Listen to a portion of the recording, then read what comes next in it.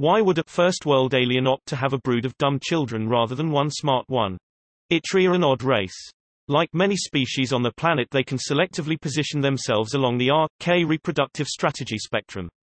R species are those, like some species of frog, fish or insect, that throw out thousands of expendable but cheap children in the hope that enough of them will survive to adulthood.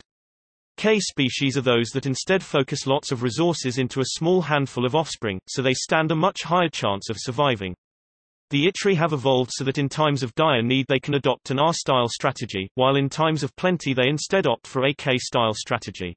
Itri females, when first impregnated, have hundreds of fetuses in their womb.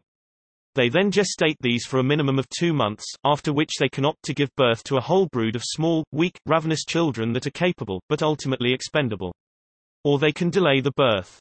The still gestating children will begin to consume each other over time, in ways facilitated by the mother and also quite literally eating each other. At any point up to about a year, when only one child remains and preventing the birth is no longer an option, the mother can release the children into the world. Now, the children that stay in the womb are demonstrably larger, stronger and smarter than those that are born earlier. A brood of 100 children that were born after 2 months and then had a year to develop will never physically or mentally match up to a child that gestated for a year and then had 2 months, though they will eat more. This is an acceptable trade-off for almost every species on the Itri's home planet, as it lets them deal with a wide variety of seasonal changes.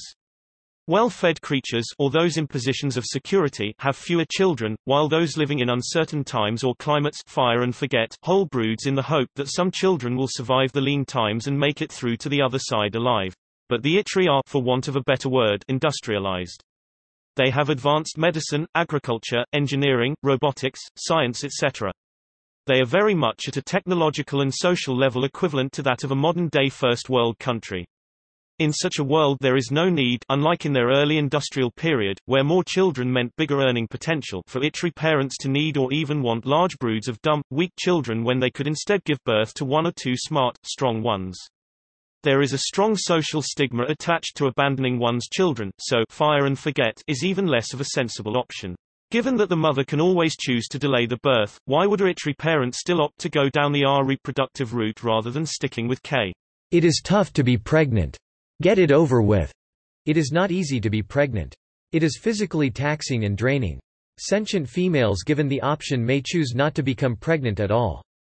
There is some thought that some phenotypic human traits, e.g. concealed ovulation, evolved to make it harder for women to predict when they would be fertile, which made it more difficult to avoid being pregnant, and consequently there was higher genetic fitness and those traits spread.